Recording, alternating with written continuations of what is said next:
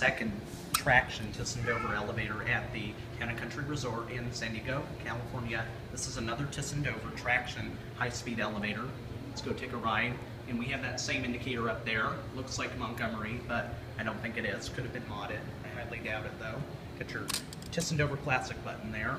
Very nice. It's up at 8, and then we're going to go on it. And there's an original 70s US hydraulic glass elevator in the other building we'll ride too.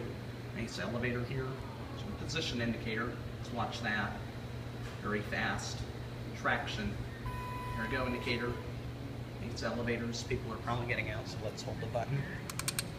No one's getting out. Very slow doors, but it's your shaft and your interlock. Very tall. You can see the tracks. Let's go to 10. 2,500 pound capacity with certified permits till the end of this year.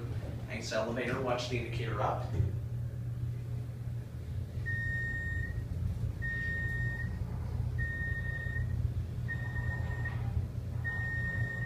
This one's running a little bit not so wonderful. This one's not all that hunky-dory, is it? Making finicky sounds, a little clanging. Indicator outside. We're going to go down.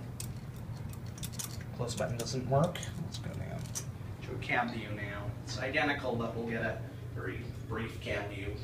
Basic, very much like the other one. I mean, not basic, it's high-end, but like identical to the other one. Very nice floor, ceiling, the lights, very nice inside, very nice elevator, center opening doors, and go, getting out here, send it up.